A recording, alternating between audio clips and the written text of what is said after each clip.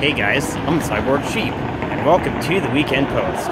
In this video, as you can see, I'm at a Toronto bike share kiosk, and today what we are going to be doing is testing out one of these guys with the electric motor. Let's get into it. Electric assistance, you say? I like it. So these bikes are new to the bike share, I guess, arsenal, you could say, right here. So this is a mid-drive motor as in comparison to a regular hub motor on the back. It's pretty neat. So what we're going to do is we're gonna take one of these out, take it for a spin, see how it works.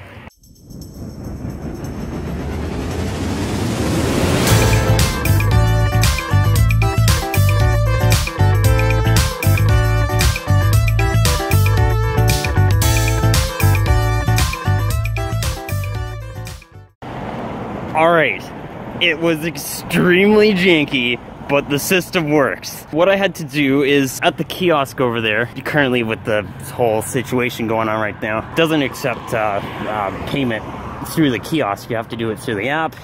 So unfortunately, with yours truly not having any data, I had to go and grab some, but managed to download the app, and it allows you to enter a code on this little doodad here. It's a randomized code, and when you enter the code, it does its thing, and then it unlocks the bike for you. It's not super intuitive, but it's relatively straightforward. All right, let's get riding.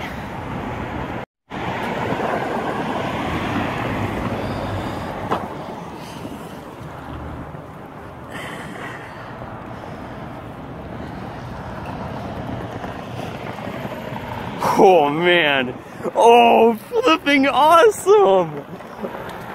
Yo, that motor assist, that really works.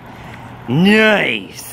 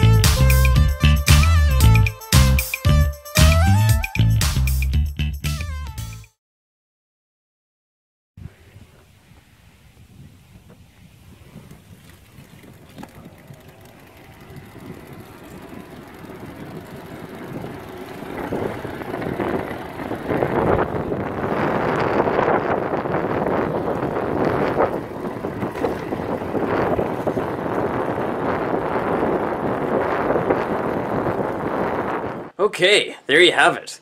That is my test of the new bike share electric bikes. Unfortunately, I wasn't able to capture the lockup process, but it's relatively straightforward.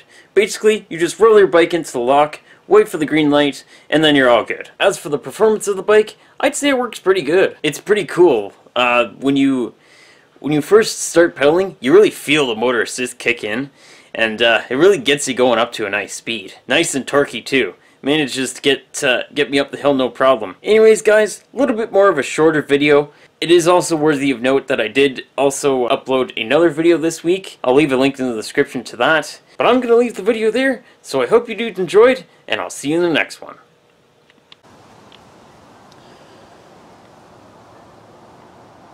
Oh yeah, RGB pumpkin.